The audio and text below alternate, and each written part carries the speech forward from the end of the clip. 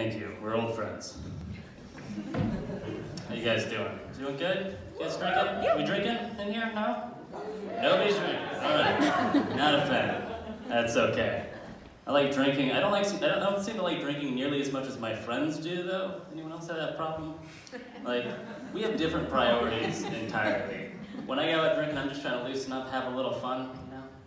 When my friends are drinking, they're trying to push the boundaries of the human body and spit in the face of death. It's a much different experience.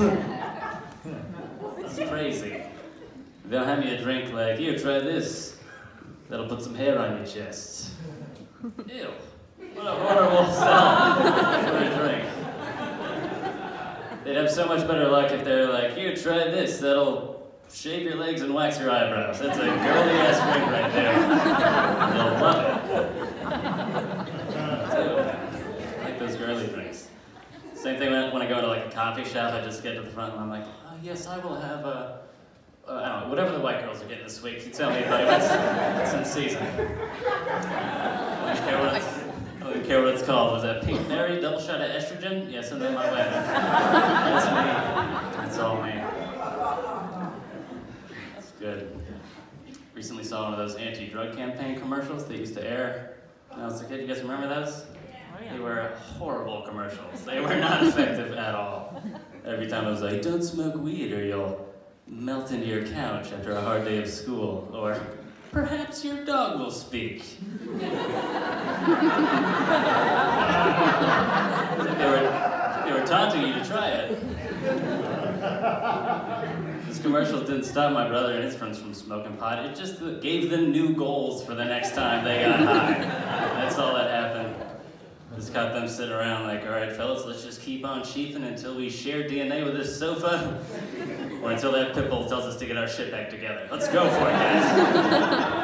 We got some new ambitions. I think that's why it took so long for me to try smoking. They were just like so much more effective than those anti-drug campaign commercials. Their commercial would have started with one stoner showing up to my house with a box full of shitty fireworks, and then my brother suggesting that they pour all the black powder from each one of those into a bowl, so they could take all that and make one really good firework. So we came here to party. And they do. They get all this black powder into a bowl, and then they all decide to take a smoke break. Because God forbid any of us are sober while we're building a fucking bomb.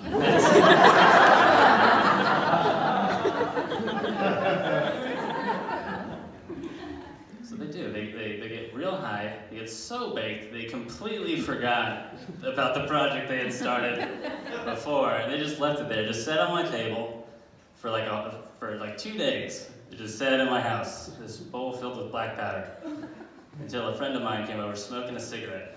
Oh. Correct. Oh no.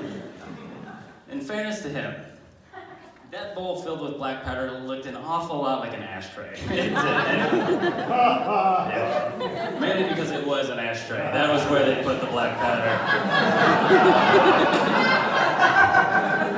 It's like this poorly crafted Wile E. Coyote booby trap. They just sat there and left it. And this poor kid finished his cigarette. Plunged it right into a bowl filled with black powder. And before he had any time to register pain, he was just so fucking confused. He was not part of the black powder gang from a day ago. He has no idea why his cigarette just turned into the Hindenburg. This is quite unusual for him. And he was in shock. I was too. My brother had to come into the room, calm him down, ice him up, and smoke him out. That was his plan. It was like a Rastafarian combat medic. It was incredible. It's a real Buffalo Soldier. He's a hero. That's how we do it. Yeah. For a long time, I looked at this as a good reason not to smoke. You know, clearly bad things can happen. That was until I heard my brother's defense of this story, which is that the responsibility of leaving that black powder on the table, that's on him and his friends. That's their fault. They're the villains. And if anything, weed is the hero and helped his friend feel better after he got hurt. That's a good thing. Plus, the kid ended up getting so high, our cat convinced him to go back to community college. So